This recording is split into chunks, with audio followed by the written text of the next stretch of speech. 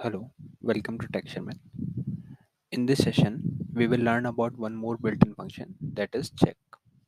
So for the same, here I have created one program that is check. So let's go through that program.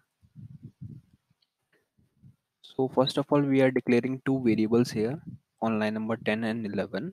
That is a string that will hold my string and it is of character type of length 30, and second variable is for holding the position, so it is of numeric type of length 4.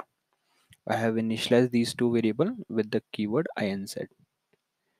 Now from line number 13, the function syntax is written here, that is percentage check, then opening parenthesis. After that we have to write a comparator.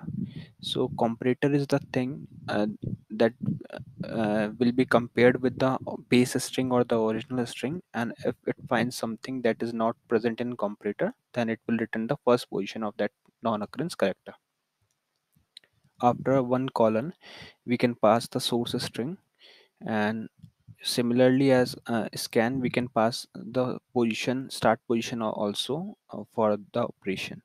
Okay, so this is not a mandatory parameter, but if you want to start your search from a particular position, then you can put this value, otherwise it will start from the very first position.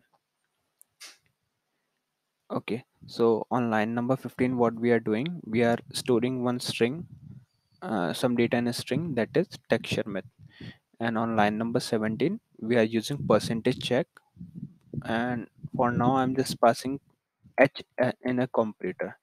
So in a scan what it will happen, like in a scan it will check the position for letter h and it return that position, but in percentage check what it will do, it will check this comparator and compare this with the string, and if it finds any character that is not present in this comparator, it will return its first position.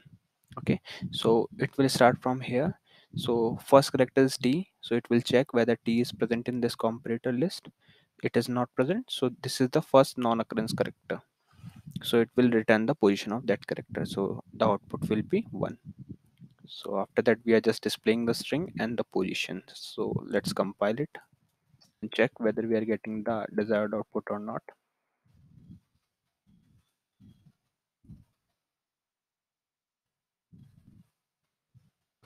So let's compile by taking option 14 and call. It shows the string, that is texture myth, and after that it shows 1 because t is not present in that comparator list. So let's change the comparator list, and now I am writing t e.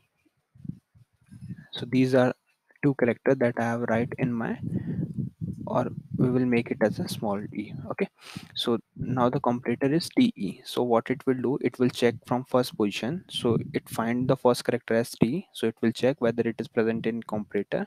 So it is present, so it will not return its position and it will proceed for further character. Now it finds e is also present in comparator, so it will not return any position and proceed for the next character. Next character is c, but it is not present in comparator list, so that's why it will return the position of the first non-occurrence character, that is c. So position will be 3, so the output will be 3 here. Let's see. So just save, compile and call, so the output is 3. So that's how we can make use of percentage check built-in function to find the first non-occurrence position or first non-occurrence character of the string. So mainly what it do, it checks the data, the string, and compare with the comparator, and if the character is not present in the comparator list, then it will proceed, it will return the value of the first non-occurrence character, and if it is present in the character list, then it will uh, proceed for the next character. Okay, so that's how we can make use of a percentage check built-in function to find the first non-occurrence character of the string. So yeah, that's it for this session. In the upcoming session we will discuss few more things. So thank you for watching Texture.